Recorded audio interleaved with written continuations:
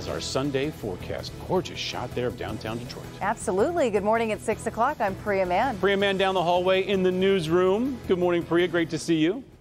Yeah, great to see you as well. We were talking about the weather, and Andrew, you nailed it. It was beautiful on Saturday. What's on tap today? Some rain in the forecast?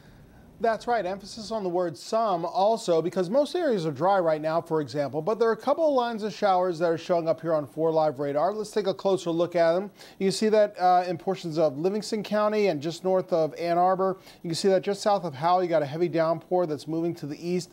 You have another one here over both Lapeer and northern Oakland counties. This line here is a little bit bigger. It's traveling across those counties as we speak. So places like Arcadia, North Branch, Lapeer itself, Oakland Township may see at least a sprinkle or a heavier downpour within the next 10 to 20 minutes. So keep that in mind. Behind it, not very much, although we'll be getting warmer today, and it remains a bit more humid than it has been over the past couple of days, so we are still looking at the slight chance of an afternoon shower or thunderstorm that could occur. So just be on guard for that. It's not going to be a washout by any means, don't get me wrong. Look how warm it gets. 79 at noon, 84 for a high.